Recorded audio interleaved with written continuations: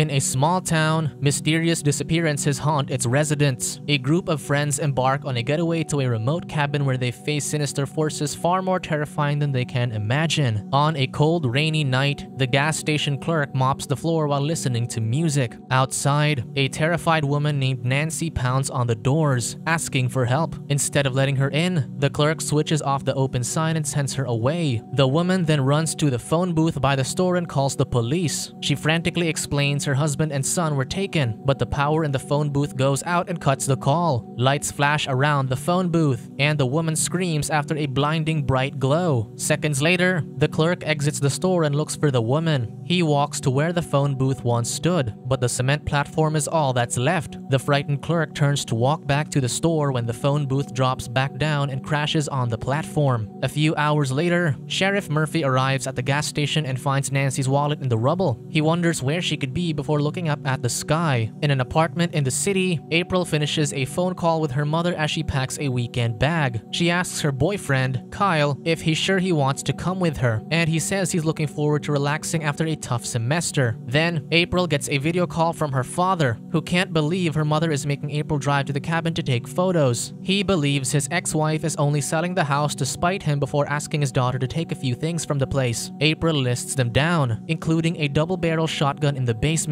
Moments later, their friend, Seth, calls through April's intercom, asking what's taking them so long. Kyle didn't inform April he'd invited Seth, his girlfriend Lex, and childhood friend Melanie to the cabin. On the ride to the cabin, Seth lights a firework inside the car and fires it out of the sunroof. Kyle tells him to quit doing it, but Seth tells him not to worry because no one else is on the road. Minutes later, Sheriff Murphy pulls them over and warns them to behave while in town. The sheriff lets them go, so the group heads to their destination. April sees the for sale sign outside the cabin and looks away somberly. Inside the cabin, Melanie remembers the last time they were there as she watches her dog Rusty happily running in the yard. April and her parents used to go there every summer when she was younger. April heads out the door to grab her camera, and Kyle asks her if she needs any help. She declines and avoids a kiss from her boyfriend. Minutes later, the friends drink booze and use substances by the pool. Later that day, Sheriff Murphy investigates a pig carcass on a local farm. The cut on its body is clean, precise, and not like a wild animal attack. Back in the car, Sheriff Murphy looks at a picture of his wife and continues to ponder the strange happenings in town. On a hiking trail, April and Melanie take Rusty for a walk, and Melanie tells her to consider taking Kyle to New York with her. She expresses her apprehensions about marrying and having kids with her childhood sweetheart. Suddenly, Rusty barks at something in the trees and runs into a gated property. April and Melanie enter a greenhouse with an illegal plant farm inside the seemingly abandoned property. As they're about to leave, a man wearing a gas mask and wielding an axe mistakes them for trespassers until he recognizes April. He removes the mask and introduces himself as April's dad's friend, Travis. Inside Travis' house are weapons and hardware from his time as a soldier in Vietnam. He shows them a printed image of a comet-like object captured by his thermal cameras, which he thinks is a military aircraft. He then spews government conspiracies and explains why he chooses to live off the grid. Later, in the cabin, Kyle speaks to April in private inside the bedroom, where he gets on one knee and proposes to her. She wasn't expecting the proposal and meant to tell him about her job offer in New York this weekend, thinking it'd just be them. She declines his proposal, and he storms out of the room where their friends pop champagne and throw confetti, expecting a different outcome. In the police station, Sheriff Murphy watches security cam footage from the gas station. He sees Nancy in the phone booth, but the video is corrupted for a few seconds before it returns to footage of the missing phone booth. He scans the video frame by frame and finds one with the phone booth seemingly floating in the air. On the cabin balcony, Kyle asks April why she declined his proposal. She explains that she doesn't believe in marriage as Kyle does because of how her parents turned out. In the middle of the argument, a comet-like object flies above the cabin and crashes a few hundred meters away. A few minutes later, their friends drive toward the crash site, which Kyle thinks is an airplane, but Seth is puzzled by its red glow. As they approach the crash site, they discover a disc-shaped spacecraft. Kyle holds a piece of debris and notes how light it weighs. Lex freaks out and heads back to the car but sees footprints in the mud going toward the trees, so she alerts the others. Back at the cabin, the friends gather in the living room during a thunderstorm. Lex wants to leave as soon as possible, and April agrees because the footprints are headed for the cabin. Kyle tries to get everyone to calm down, but the electricity goes out, and they panic. April suggests they check the breaker in the basement. In the basement, Kyle tries to fix the breaker, but he gets shocked when the screwdriver touches it, creating a spark. They then hear Rusty barking from the floor above them, followed by a few seconds of silence. Suddenly, a loud crash startles the group, and Rusty starts barking again. April remembers her dad's shotgun and loads it. They hear a commotion from above, followed by Rusty's whining. The friends quietly leave the basement and find the front door open. Kyle closes it, and they continue checking the rest of the house. While April stands with her back to the balcony, Kyle sees a tall gray alien on the other side of the glass door. She sees the look on his face, so she quickly turns around and shoots. Outside the house, the group finds black blood near the pool and the alien lifelessly floating in the shallow water. Immediately, the friends drive away from the cabin, but come across a large fallen tree on the road. Then, April, Kyle, and Seth get out of the car to look closer. Seconds later, Kyle notes that the rain has stopped, but when Seth walks back to the car, he sees a wall of rain a few inches from his face. He looks up at the sky, and suddenly, everything around them is cloaked under an ominous red light. They run back to the car, but as Kyle turns the ignition, the car's electronics explode. Moments later, Lex gets out of the car, but instead of escaping, she stands still and looks up at the source of the light. Above Lex, an alien spacecraft shines a bright light beam at her. She floats off the ground for a few seconds before getting suctioned into the spaceship. Her friends watch in horror as she vanishes, and the group runs for their lives into the woods. Elsewhere, Sheriff Murphy inspects an abandoned campsite where he finds a video camera on the RV floor and sees the last video of Nancy, her husband, Jeffrey, and their son, Maddie. He watches footage of a red glowing object in the sky and a beam of light hitting Maddie and lifting him off the ground. All of a sudden, the sheriff hears a noise from the bedroom, and he goes to check it. Inside the bedroom, Nancy pops out of a closet and swings a bat at the sheriff but misses. She cowers to the corner, looking disheveled and traumatized, so he assures her he won't hurt her. She says the aliens took Jeffrey and Maddie and performed experiments on the abducted humans. She claims that the aliens held her down and put terrible thoughts in her head. The friends end up in Travis's house, where Seth shows him the video of the crash site and tells him everything that's happened. Minutes later, Travis tells them a long-believed conspiracy theory that the government has a treaty with the extraterrestrials since the Roswell incident. The government allows aliens to abduct humans if they leave most of the Earth's population alone. Both sides have one rule to follow, which is not to engage. Travis thinks April broke the treaty when she shot the alien, and they want revenge. Melanie interrupts the conversation when Travis' sonar detects a spacecraft approaching. After a few seconds, the spacecraft disappears from the sonar. They think it flew away, but Travis says it just landed. Suddenly, all the electronics explode, and the power goes out. Travis wields a machine gun, activates a glow stick, and tells them to move. The group carries glow sticks and runs through the greenhouse. Travis instructs April to go down a path back to the cabin, preferring to stay and defend his home. As Travis walks back, he sees a perfectly cut circle from the house into the greenhouse. Behind him, a gangly alien stalks in the shadows and hides before he turns to shoot. He hides under a table and shoots up when the alien is on the table above him. Black blood seeps through the bullet holes on the table and drips on his face. Convinced he's taken the alien out, Travis crawls from under the table. Then suddenly, a four-fingered alien grabs his head. At the campsite, Nancy tells Sheriff Murphy to help the others still inside the spacecraft. The aliens returned her, but hundreds of people are still in the spacecraft, some having been there for years. Afterward, the sheriff returns to his car, looks at a missing person flyer of his wife, and wonders if aliens abducted her. In the cabin, the friends barricade the house and board the windows. Minutes later, they hear a noise outside the front door. Seth looks through the peephole but only sees pitch black. April looks and sees the same thing until the alien steps back, and she realizes they've been staring into the alien's black eye. Terrified, April jumps back in fear and tells them the alien is right outside the door. The doorknob is being turned from the outside, so Seth grabs a shotgun and points it at the door. Suddenly, the door flies open, and Seth shoots into the bright light flooding the entryway. Sheriff Murphy and Deputy Mitchell tell the group to put their hands up. The sheriff asks April why they abandoned their car by the side of the road, so she tells him everything, and Mitchell laughs at her story. Seconds later, April says she'll show Murphy the alien in the pool. The sheriff asks her and Kyle to accompany him while Mitchell stays with Seth and Melanie. Melanie opens a medicine canister and ingests one capsule. Outside, the alien is no longer in the pool. Then, they hear a crashing sound from the garage. The sheriff then tells April and Kyle to get back in the house. Inside the garage, Murphy walks up to the attic and accidentally touches alien blood. He finds Rusty whining on the floor with his intestines spilling out. Suddenly, a shadow zips past him, and he turns around and shoots, but it escapes through a window. He looks out the window and sees the creature moving in the tree branches. In the police car, Mitchell continues mocking Seth, who is handcuffed in the back seat. Murphy returns and tells Mitchell that April April and her friends are telling the truth. Mitchell sees the flyer with Murphy's missing wife on it and tells him to move on after 10 years of looking for her. Murphy believes what happened to his wife is what happened to Lex. When the sheriff turns the headlights on, they see the alien in front of the car. The alien puts the sheriff in a trance and makes him shoot Mitchell in the stomach. He then points the shotgun at himself and blows his head off. Seth fearfully screams and tries to get out of the car while covered in the sheriff's blood. Minutes later, April gets Seth out of the car, and they return to the cabin. Inside the cabin, Seth explains how the alien controlled the sheriff's mind. He frantically waves the gun around and tells Melanie and Kyle to join him back to town. Seth wants April to stay because the aliens only want her, but Melanie and Kyle refuse to leave her behind. Seth is adamant about escaping, so he leaves the cabin alone. After Seth leaves, the cabin starts to shake. Red light floods the room, and a loud, shrill sound disorients the three friends. They fall to the ground, covering their bleeding ears. When the sound stops, the floorboards suddenly begin lifting off, so they get up and run to the basement door. After April and Melanie enter the basement, Kyle closes the door and barricades it with a bookshelf. He wants the girls to survive, so despite April's protests, he goes to the kitchen to grab a knife. He stops in the middle of the stairs when he sees the alien entering the cabin. He gets its attention and runs to the bathroom, where he hides in the bathtub. Meanwhile, Seth hears a growling noise in the woods. He shoots aimlessly around him until he runs out of bullets. Suddenly, an alien attacks him, shredding his clothes and covering him in scratches. A bright red light comes from above, and he fearfully handcuffs himself to a tree branch. When the white beam shines on him, he vanishes, leaving his arm hanging on the branch. In the basement, April and Melanie reminisce about the happy moments they had in the cabin as kids. April sees the empty medicine canister roll out of Melanie's hand, saying she might have taken too much sleeping medicine. Melanie cries as she apologizes to April for ending her life this way to avoid being abducted. In the bathroom, Kyle hears footsteps and jumps out of the bathtub, but he's all alone. He stares at his reflection in the mirror. Then an alien arm bursts through and grabs him. In the basement, April notices the sound of the spacecraft becoming more distant. She leaves the basement and sees the trashed cabin. The power comes back on, and she finds a diamond ring and a pool of blood on the floor. When April realizes the aliens have taken Kyle, she runs out the door screaming for the spacecraft to return. Desperate, April lights Seth's firework and points it in the spacecraft's direction as she cries, wanting them to take her. Suddenly, bright red light surrounds her. Then a beam of white light pulls her into the sky. In the spacecraft, April regains consciousness while cocooned in sticky black webbing. She tears the webbing and breaks free of the restraints. Then, she walks to the end of the tunnel and sees an alien megastructure the spacecrafts fly into. Elsewhere, Seth is strapped to a vertical gurney and wincing in pain. A mechanical arm shoots an alien insect onto his body. The insect crawls inside his belly button, and he cries out in pain. The component then shoots lasers and burns a symbol onto his chest. A few seconds later, the gurney turns around, and he hears a whirring screw-like probe moving closer to his rear. The probe drills into his rear end and quickly pulls out, spraying Seth's blood everywhere, ending his life. Meanwhile, April finds Kyle and helps him out of the black webbing. She cries and apologizes for declining his proposal, and she should have said yes. Kyle finally wakes up, and they share a hug. The couple notices the aliens watching them, and one points its arm as a white light shines around them. Moments later, April and Kyle wake up in the middle of the woods. They get up, hold hands, and walk together. Later, the couple hears people in vehicles nearby and walks toward them. In a clearing, the couple sees the military, and April asks for help with a smile on her face. As April approaches, she's shot in the stomach and falls to the ground. Kyle tries to stop the soldiers, but he's shot multiple times and falls next to her. As they lay on the ground, April hands Kyle the diamond ring, and he slips it onto her finger. Then, the soldiers finish the job and shoot them at close range. Several feet away, a high-ranking military official briefs a man in a black suit of last night's incident. He says the storm caused the crash, and there were minimal casualties. At the crash site, men in hazmat suits clear the debris while scientists keep a living alien inside a capsule. Meanwhile, soldiers toss April and Kyle into a hole in the ground and burn their bodies before burying them.